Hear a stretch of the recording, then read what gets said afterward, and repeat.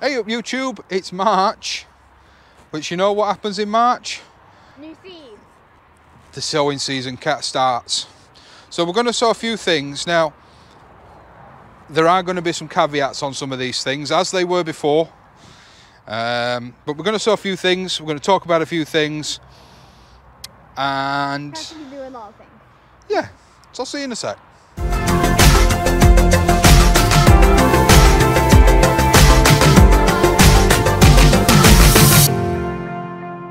Hey guys, right, in fact you can show them the seeds. Yeah. So, sowings in March. Now, like I said, there's some caveats here. Some of this stuff I'm sowing, like these guys, show them to the camera, tomatoes. I'm not sowing all my tomatoes yet. Gonna go sow them, just show them different pictures while we're talking. I'm not sowing all my tomatoes yet. I'm gonna sow some. The reason I'm doing it that way is it's early. It's early for tomatoes. Now I've got a propagation tent with lights and heat. My favourite. Whilst these will germinate just fine on a windowsill, I don't have a south-facing windowsill. So if you've got a windowsill that gets good, strong light, but not too much, it doesn't get too hot, then you could put tomato seeds there now. If you don't have that opportunity, don't panic. Tomatoes will be more than happy sown in April, and they will catch up more than enough. Yeah, a lot of people swear that they sow tomatoes in April and they get better yields in April than they do if they've sown them in March. Do take into account with all these seeds your final frost dates. Now I'm sort of central England. Not the Midlands, but I'm central England. Up north, it wants to be a little bit longer. Down south, a little bit earlier. So, you know, please do factor in your final frost dates. Now, my final frost dates are around end of April, early March. So, I know from experience that I can sow tomatoes now inside, and they will be strong enough to go into an unheated greenhouse or polytunnel, probably still in a seed tray, however, not in their final position, but they'll be strong enough to go out in about 4 to 5 weeks, and they'll be able to withstand anything that the polytunnel or the greenhouse can't hold off. So do bear that in mind. Other things I'm going to sow a few of today. I'm going to do some cucumbers. We've got Party Time and Green Fingers. I think they're both a snacking cucumber, a small cucumber. So yeah, we're going to put some of those in today, but once again, I'm not sowing them all. I've only got 10 seeds here. So I'm going to put in 2 or 3 of each. Moving on. We got some sweet peas. Some peas. These are sweet peas. Hey guys, listen, I just want to take 2 seconds just to say, if you're enjoying this content, this seed sowing video, and you like to see more of my vlogs and my experience, my failures, it's all shown, please do subscribe. If you enjoy it, press like. If you don't enjoy it, by all means press dislike. But I challenge you to let me know in the comments below what you dislike, and I will try and fix it for you. So I'll get back to the sowing. You can be doing your peas now, and you're not too late for your broad beans. Sow them direct at this time of year. Sow your broad beans direct. If you put them in modules, that's fine. They will germinate, they will come up. But then you'll check them, what they call check them, when it comes to planting out into their final destination. And what that means is it stunts their progress for a week or 2. You don't want that. You're right at the end of when your suitable time is for broad beans. Next up, we're making a bit of a mess here. I had all this nicely organised. Next thing we're going to sow is we're going to put some parsnips out.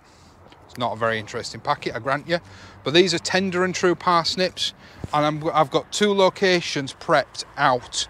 Direct sow parsnips. You can chit them on paper towel if you really want, but direct sow your parsnips. So we They don't don't have want to a go in modules. They don't like being transplanted.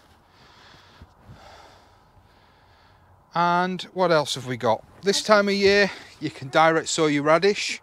What I'm going to do is mix a little bit of radish seeds in with my parsnips. Parsnips take a very long time. You sow them now, it'll be winter when they're ready. Rosa, please don't, you're making the camera wobble. Sow them now, mix them in with your parsnips, and then when you pull these up, sow them sparingly, thinly, but then when you're pulling these in about 6 weeks, it forces you then to thin your parsnips. So a little bit of intersowing, and I do mean in with, mix the seed together. And then once also, these are Bulgaris Rezu Lincoln leeks. They're a thinner leek, I believe. Your leeks as well, you can be getting your leeks in now.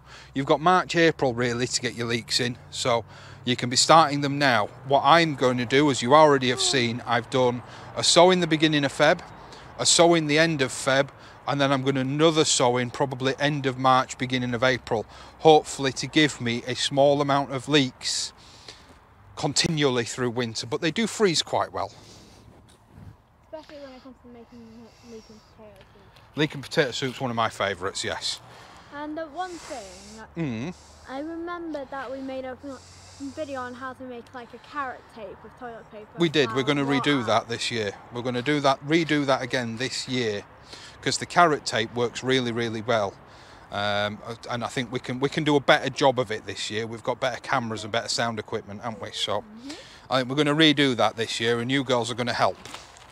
But it's not just about vegetable seeds this time of year.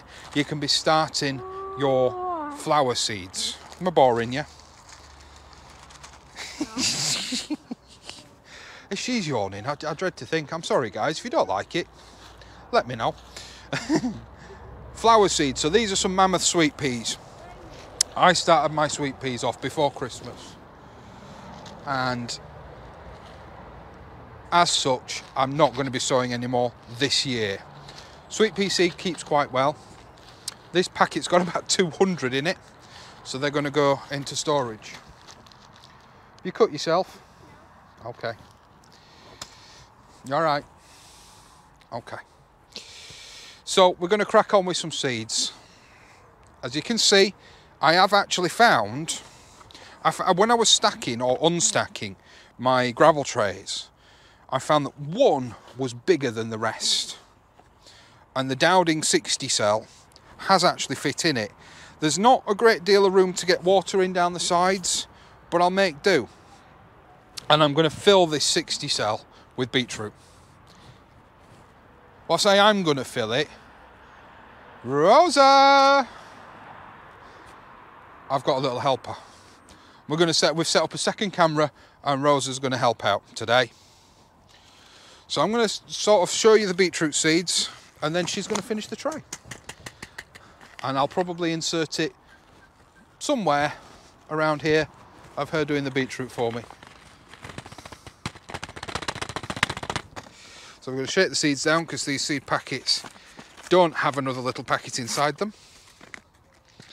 And I'll show you the beetroot seeds. They're actually very easy to handle, very good for kids. You all right? Okay.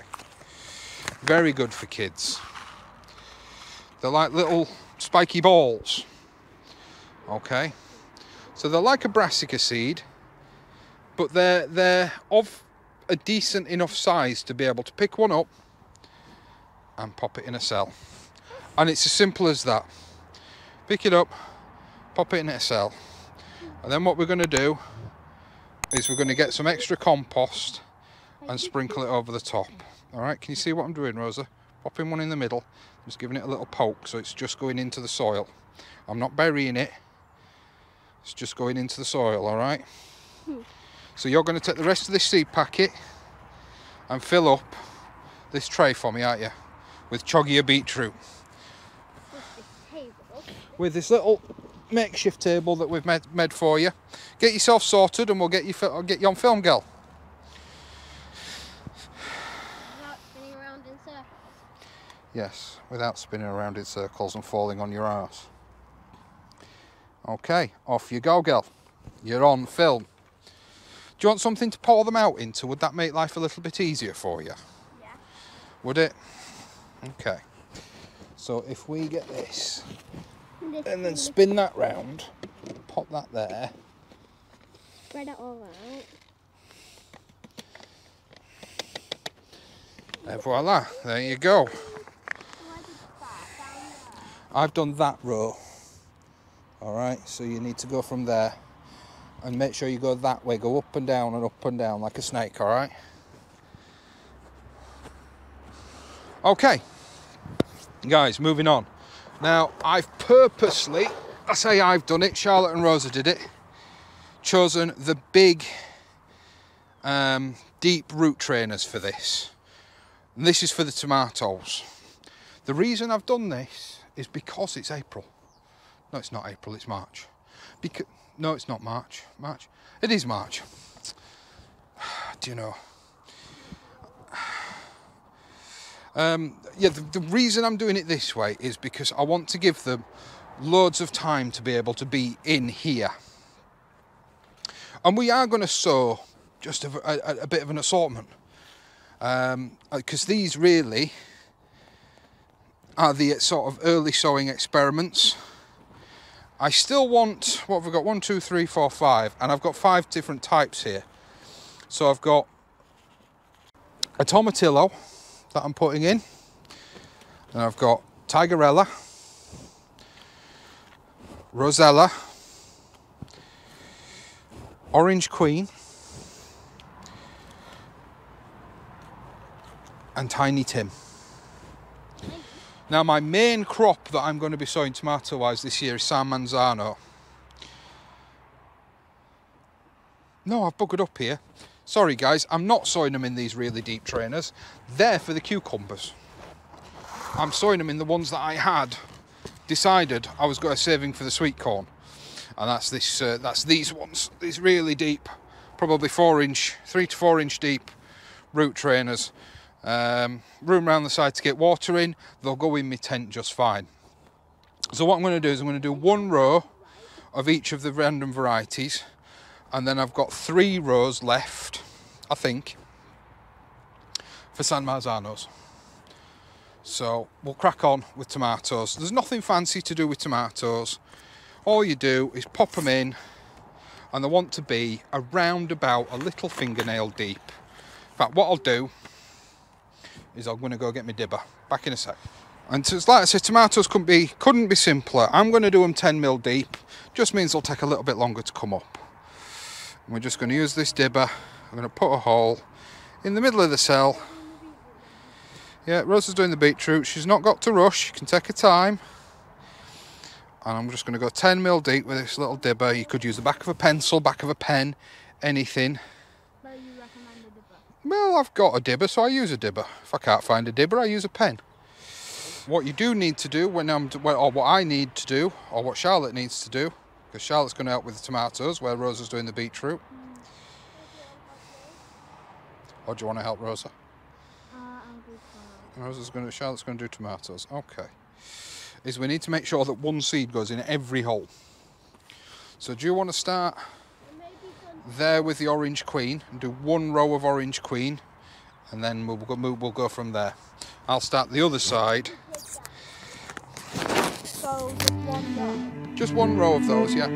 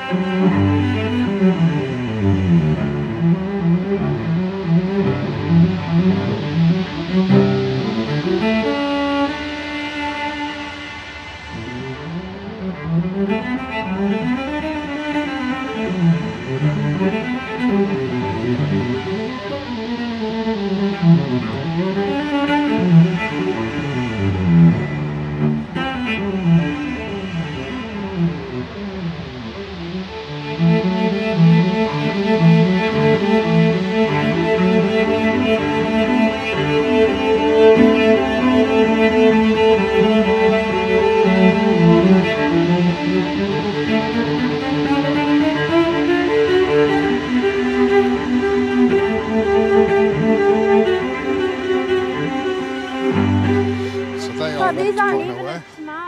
Nope. They're like a tomato, but they're not a tomato. What? What are they? I don't know. Let me know in the comments below if you know what family does the tomatillo belong to. There's no Latin name on here, which is normally a bit of a giveaway. But let me know in the comments below. So the tomato is actually inside the green papery shell. Oh, pop these down here on your table. Table. Oh yeah, table time. So, last but by no means least. Oh. Well, you can't eat the seeds. No, you can't eat the seeds. Well, you can eat the seeds, but they won't give you anything. They won't do anything for you.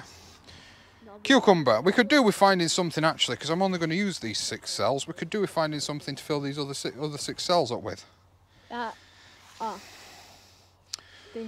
So what should... That ain't 6, that's 9. 9 it is. But I'm only going to fill these. I'm only going to sow in these 6, so we want to find something to put in these 3. More cucumber? I've only got 2 packets of cucumber seeds. How many are there? There's only 5 seeds in each packet, and I want to save some for later in case they fail. Hi, Sash. Where did you find that? I don't know. She's not going to hurt anything. Back in a minute, we're going to find something else to sow. Give me a sec. Never fear, we've come up with an idea. I was going to go for an early sowing of runner beans. Scrap that, and we're going to put some sugar snaps in. Because we all like sugar snaps, don't we? Oh, hell yeah. Especially me, I just eat them straight out of the packet. I wasn't going to do any peas this year. I'm fed up of pea moth. But for sugar snaps, you never notice them, do you? Because they're inside the pod and you just eat it. So, we're going to go with some sugar snaps. Where I've got planned, I might actually be able to construct some sort of cover for it. But we're going to start with some cucumbers, and we're going to go 3, 3, and then the rest peas. Now cucumbers, I believe I said in the last video, anything that's a long flat seed like that, so squash, cucumber, melon, try and sow it on its side about 1 inch deep. No, sorry, not 1 inch, that's far too deep. About 10 to 15 millimeters deep. 3 times the width, 3 times the depth, 3 times the width of the seed. Now it is going to be a little difficult having cucumbers and peas in the same pod. That's where I'm hoping these root trainers will come into their own, because you're able to get right inside the bottom and push the plug out from the bottom. That's the major. Tony C. Smith spent ages in his video that was about 10 minutes long talking about shoving his finger in holes. That's what these are for. But he's come to the same conclusion as me. He doesn't like the dowding cell trays, which, you know, anybody who has the same conclusion as me, being a Yorkshireman, I can't argue with it, can I? Next one, green fingers. These are the ones that I bought. These are definitely a snacking cucumber. I'm not doing gherkins this year. I've done gherkins every year and I've pickled them every year, and I just can't get my pickling recipe right. If you've got a good pickling recipe, let me know in the comments below. And I might be able to get my hands on some gherkin seeds. and we'll sow them. But at this moment in time, I haven't got any, and I have no intention of doing them. I'm just doing straight up cucumbers this year. They may even go at home and not come down the plot. They may just grow at home in the greenhouse at home. Did I remember to show you the greenhouse at home the other day? In the other video. I need to double check that. I'm not sure that I did.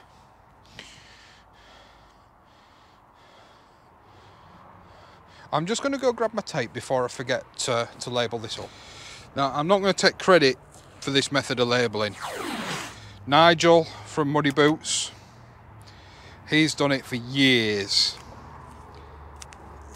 And I sort of dabbled with it a little bit last year. I just wrote on the pots with a chalk pen, which worked great. So the first one was party time, and then the rest of the cells are going to be sugar snap peas. Now you could soak these overnight if you wanted to. It wouldn't hurt anything. I'm not gonna. And I'm just gonna pop them in about a fingernail deep. Middle of the tray. Now once again, the reason I've sort of chosen to use these deep trays now is it will give the seed plenty of time. So if the weather turns,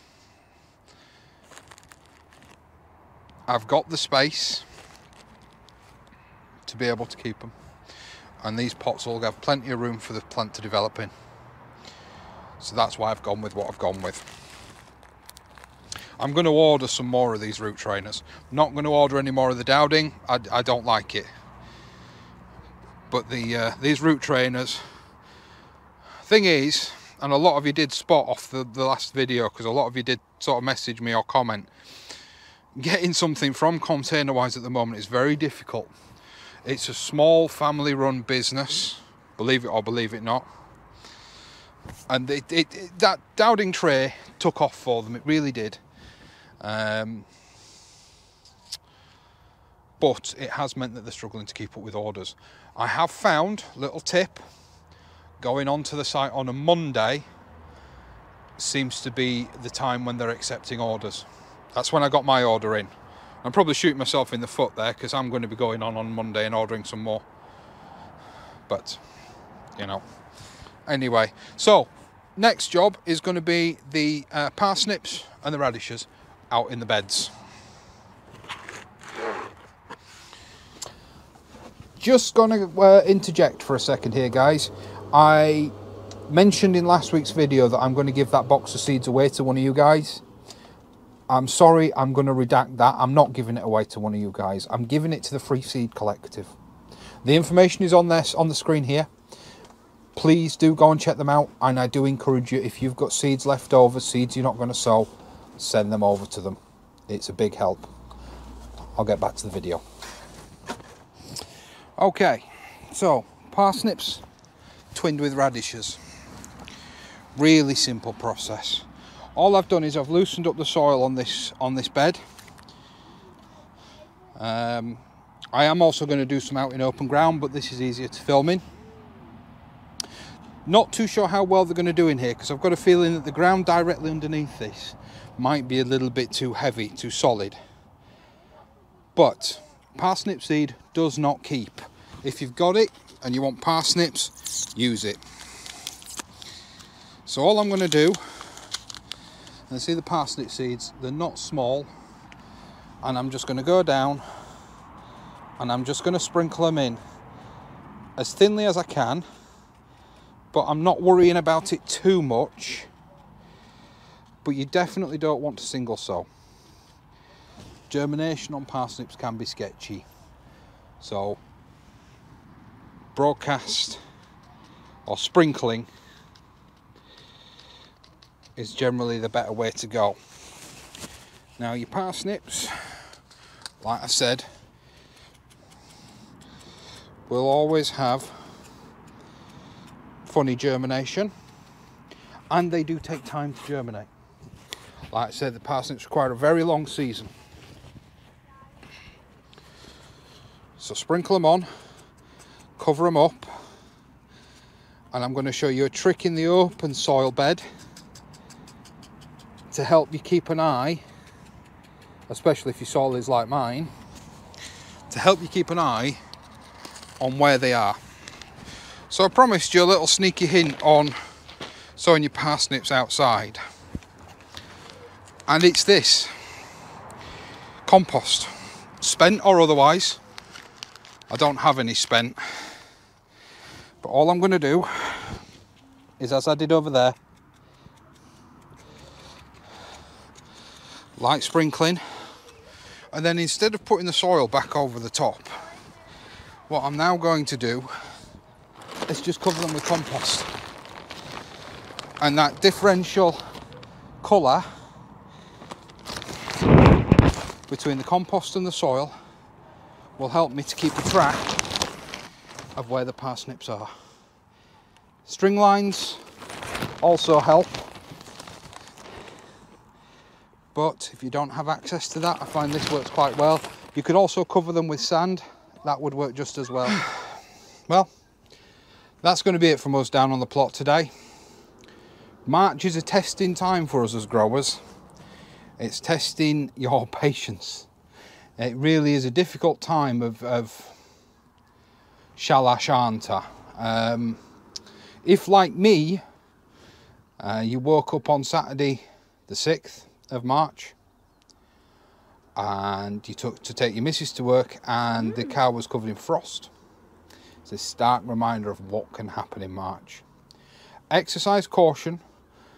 If you want to sow things early, by all means, but be prepared. Don't sow 100% of what you've got, and be prepared to re-sow in April, because there's plenty of time. Don't panic. There will be another sowing video in March. There is so much to sow throughout the month, and in an attempt to try and practice continual sowing or continual harvest and small crops throughout the year, there will be a lot of my content over the coming months will be repeat sowings, in the hope that if, like me, you struggle to maintain a crop all year, sort of, I'm 4 or 5 years now into allotment growing, and I do struggle. I genuinely struggle. You know, I'll plant a bed of cabbage, and then when that bed of cabbage is gone, it's gone. So, like I said, my efforts this year is in 3 cabbage, 3 cauliflower, 3 Brussels sprouts. Dedicate a bit of space to them. Then some salads or some quite fast growing crops at the side of them.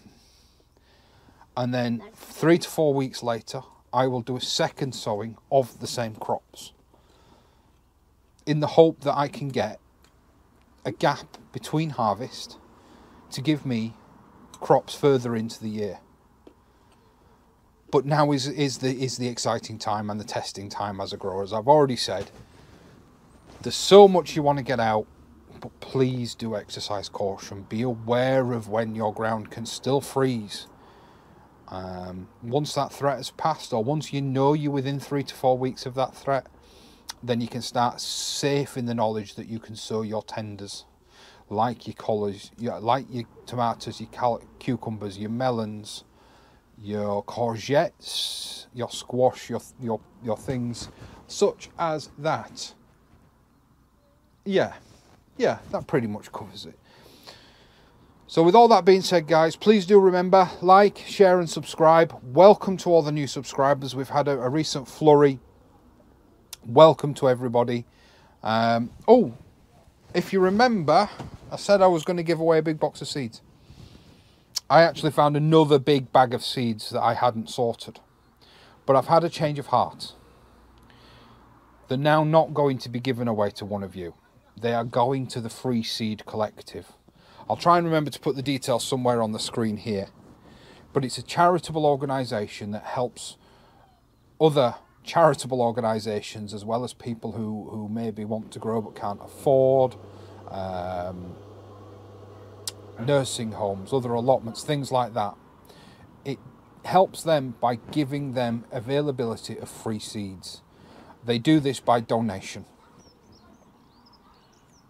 So all those seeds, including the ones that I've added, I'm going to be parcelling off to the Free Seed Collective.